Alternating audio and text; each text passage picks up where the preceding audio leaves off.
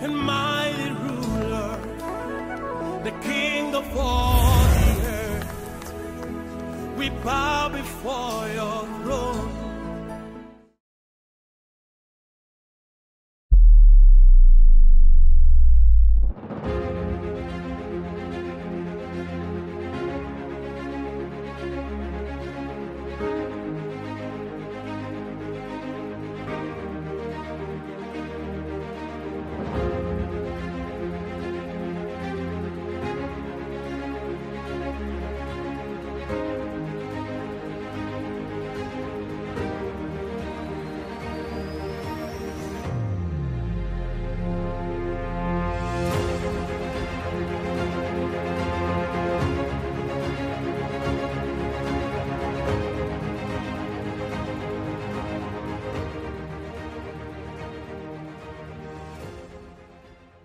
Hallelujah. Praise the name of the Lord. Father, we are grateful for your faithfulness. We honor you for bringing us together again to hear your word, for us to be inspired, for us to profit with. Please speak to us, inspire us, and not your words in our mouth again. Blessed be your holy name. In Jesus' mighty name we have prayed. Amen. Praise the Lord. We thank God for bringing us together today to be able to listen to the Word of God.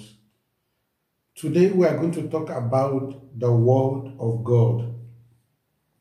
The Word of God.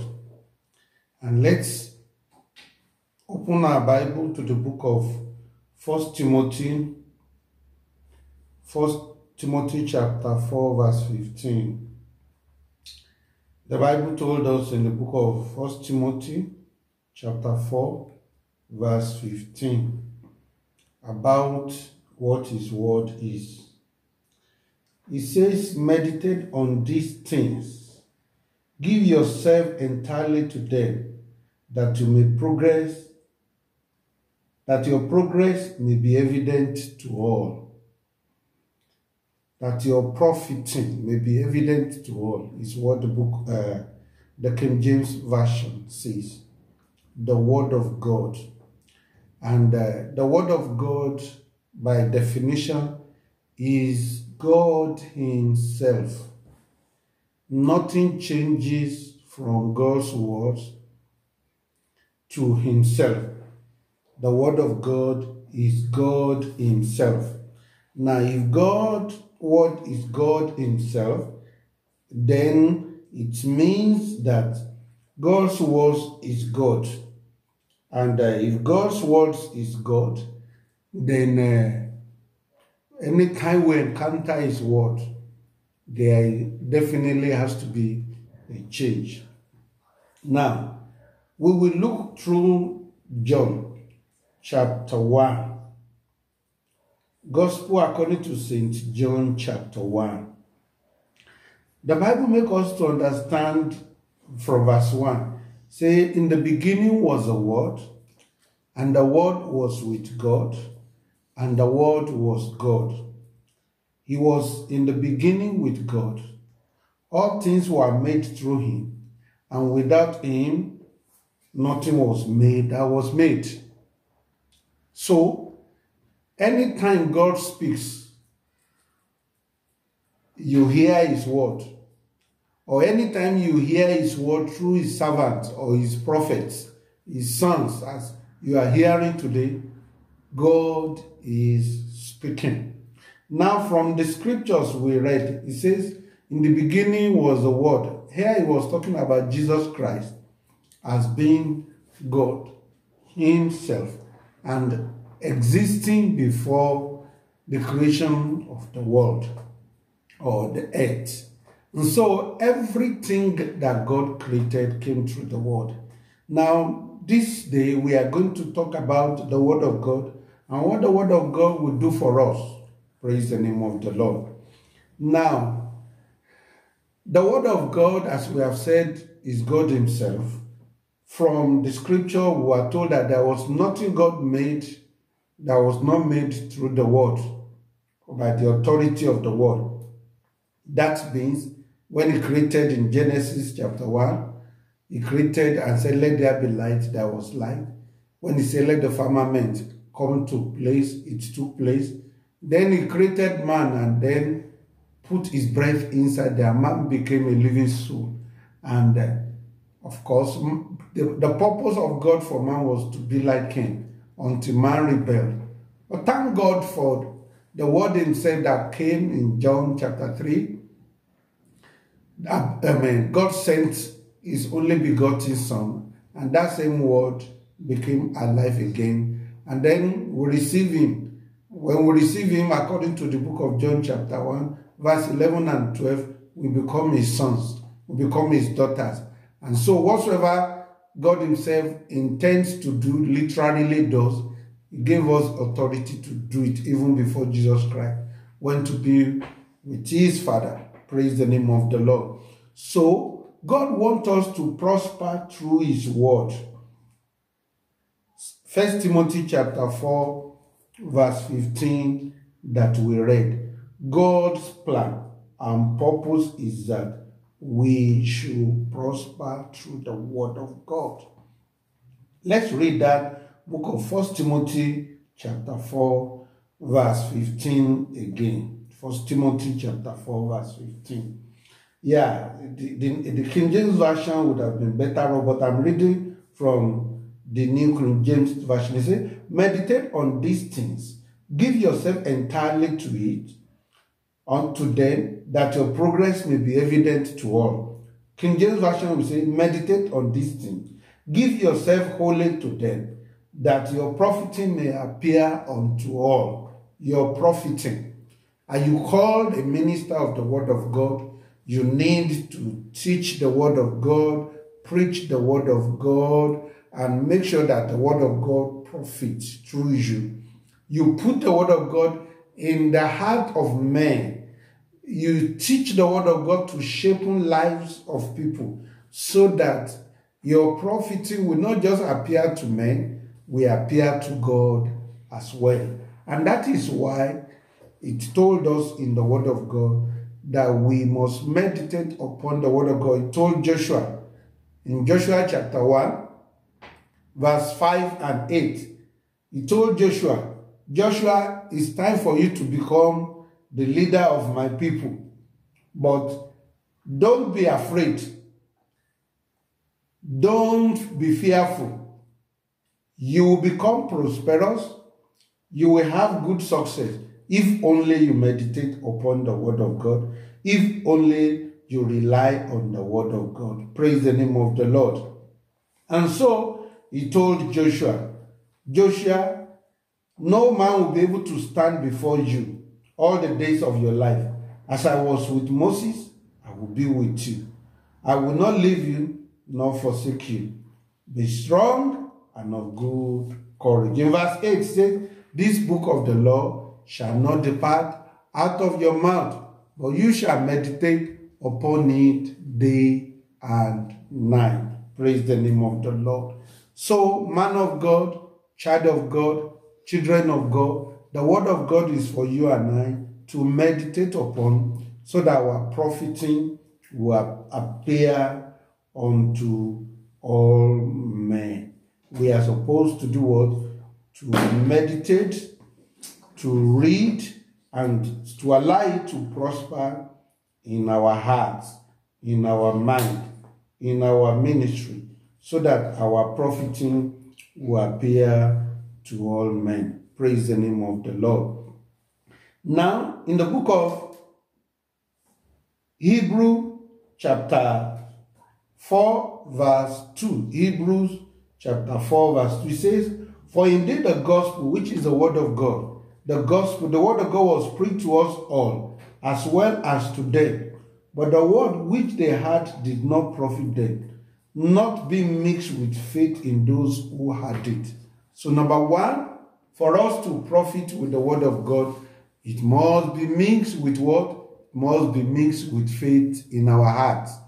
Faith is what? Is the main thing that the word of God requires for it to germinate. Faith must what? It must be mixed with faith in our heart. Remember the word of God in Romans 10, verse 17. It says, faith cometh by what? By hearing, and hearing the word of God. Faith comes by hearing, and hearing the word of God. Praise the name of the Lord. And so, we must allow the word of God to mix with faith in our heart. The word of God will increase when we keep hearing it, when we keep meditating upon it, when we keep studying it. In Acts chapter 6, verse 7, the Bible makes us to understand that the word of God was preached. The word of God in the heart of the believers, in the heart of the ministers of the Gospels, in the heart of the priests. They heard it. It says, and the word of God spread, and the number of the disciples multiplied greatly in Jerusalem. And a great many of the priests were obedient to the faith through the word of God. It was preached, it spread and multiplied the disciples. The word of God is to bring about increase. So faith is number one thing that will cause that word to do what? To fulfill what it is meant for to do. Faith. Remember in chapter 3, that it was the preaching of the word of God that brought faith in the life of the apostles when the lame man by the beautiful gate, when he did what? When he received his healing. Peter said, faith in the teaching and the preaching, the word of God, in the name of Jesus Christ, has made this man whole, that you can see. Praise the name of the Lord. Faith in the word of God. Faith through the preaching of the word of God. Hallelujah. Number 2, the word of God will bring hope. The word of God will bring hope. Are you sick? Are you diseased? Is your life has become a catastrophe that nothing can be written or said about it? The word of God is the key thing. In Romans chapter 10, verse 17. Romans chapter 10, verse 17, when it says, we should keep teaching the word of God, we should keep hearing the word of God, and then it will bring about faith, to bring about testimony. Now, Psalms 119, verse 49. Psalms 119, verse 49. Let's hear what Psalms 119, verse 49 has to tell us. Psalms 119, verse 49. And I read, it says, remember the word to your servant upon which you cause me to hope. Remember the word to your servant upon which you cause me to hope. That is David reminding God about his word. Remember the word you gave to me. Remember you said to me, has God given you a word at a particular time? Hope in it. Remind God. Pray, and he will bring it to pass. Hope comes through the word of God. Hope comes through the word of God. And when you let your ears, your heart, your mind, you are attentive to the word of God, there will be what? There will be hope. Whatsoever situation that you might be in, praise the name of the Lord. And then in Psalms 119 verse 114, David said, you are my hiding place and my shield. I hope in your word. You are my hiding place. You are my shield. I hope in your word. Brethren, do you hope in God's word? Are you attentive to his word? Hoping in his word will bring testimony. Hoping in his word will bring great increase. Hoping in his word will bring prosperity. Hoping in his word we bring increase. Hoping in his word will heal you of your disease, your afflictions, and whatsoever thing that might be a problem to you. In Philemon, I'm sure many of us might not know where Philemon is. Philemon is in the New Testament. Praise the name of the Lord. Philemon. Paul was writing to Philemon, and then let's hear what it has to say. Philemon chapter 1, let's read verse 5 and 6. It says, that the sharing of your faith may become effective by the acknowledgement of every good thing which is in you in Christ Jesus.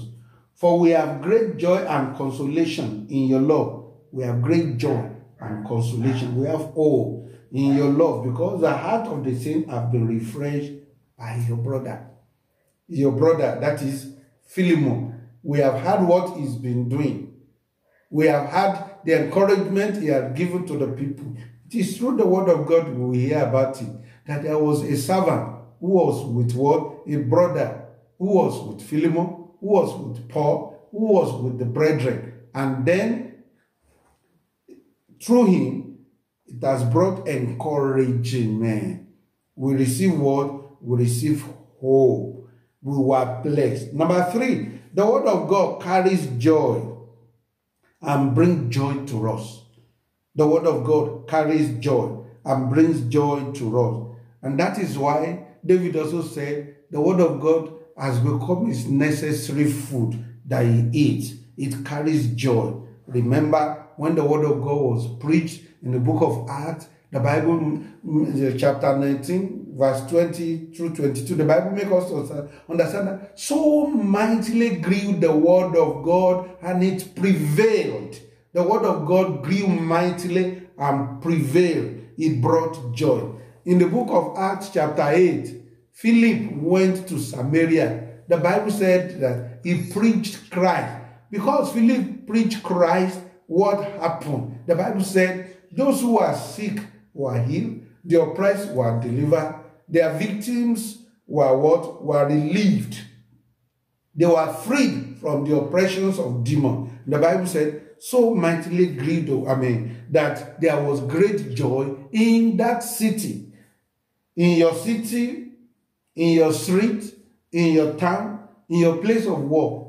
Are you teaching the word of God? Are you preaching the word of God? Are you living the word of God? Remember, the word of God is God himself, where we started. So what you do by teaching the word of God, by preaching the word of God, by living the word of God, is that you bring hope to people. You cause faith of people to be increased. You cause the word of God to profit, to bring healing, deliverance, success, breakthrough, that people will have joy. Praise the name of God. Meaning you are carrying God wherever you are going. In Nehemiah chapter 8, verse 10. Nehemiah chapter 8, verse, and then the same thing we have read from Philemon, verse 7. Philemon is just one chapter, verse 7. It also says that joy came. We have great joy. Beside the fact that they had consolation, they had great joy. Praise the name of the Lord. So Nehemiah chapter 8, verse 10, make us understand that the joy of the Lord is my strength. Nehemiah 8:10, the joy of the Lord is my strength. Every word of God is God's breath. Praise the name of the Lord. All of God's word is what? Is God's breath. Hallelujah. And it's profitable to meditate, for healing, for teaching, to reprove, that you and I will be thoroughly furnished. Through the word of God, there is wisdom. Through the word of God, there is what? Wisdom. James chapter 1, verse 5 say that we must do what? That if there remain wisdom for anyone, we should do what? We should ask him, and he will do what? He will give liberally. And he told us that those who did not ask in faith, he says they are like wave of the sea. They are like wave of the sea. So if you don't ask in faith, you are like wave of the sea that is being blown here and there. And because The word of God is strong, is powerful, is sharper than any two-edged sword. It can go into divisions of bones, of marrow. It can bring about healing and cause deliverance for the captives. The word of God, what will happen with it? It brings profit. Let's see what we have to read from the book of Isaiah chapter 9, verse 6. Talk about Jesus Christ as a child being given to us. And as he grew, in verse 7, he became a son. In chapter 11 of Isaiah, verse 1, 2, and 3, Isaiah chapter 11, verse 1, 2, and 3, we are made to understand that it is through wisdom that Jesus Christ will become the administrator, the government or governor upon which is shouldered. The administration of every nation will be what will be administered. And so, through the word of God, there will be what? There will be good governance. There will be peace in our home. There will be peace in our family. Isaiah 55 verse 1 make us understand we must buy this word so that we can live peaceably. He compared it to water. He compared it to milk so that we can be sustained. And I encourage you, beloved, let us make sure we cause the word of God to do what? To prosper in our heart, so that there will be testimony, so that there will be healing. And the only way which we can make the word of God to prosper through us is by receiving the word. Jeremiah said, I took this word and I chew it. When I chew it, there was transformation that took place between my mouth and my stomach, and then it brought result. This word of God will make you. I want you to receive Jesus Christ, his word, as the only begotten of the Father, as your Lord and Savior. So please pray this prayer after me. If today you want to receive God's word, the only begotten of the Father, as your Lord and Savior. Say, Jesus Christ, today I receive you as my Lord and my personal Savior. I want you to come into my life. Be my Lord. Be my God. In the mighty name of Jesus. From today, I live a life of sin. I receive power and grace through your word to live holy, to live according to your dictate and your instruction. And from today, I become your son. I become a new being in the name of Jesus. Lord, in the name of Jesus, I decree as your children are receiving you as their Lord and personal Savior. Lord God, I ask that your peace that passes all understanding will come upon them. Your presence will be their portion, and they will serve you all the days of their life. Daddy, I decree healing. I decree deliverance. I decree favor, breakthrough that comes through your word in the name of Jesus. Blessed be your name. Worship and honor you. In Jesus' mighty name we pray. Amen. Praise the Lord.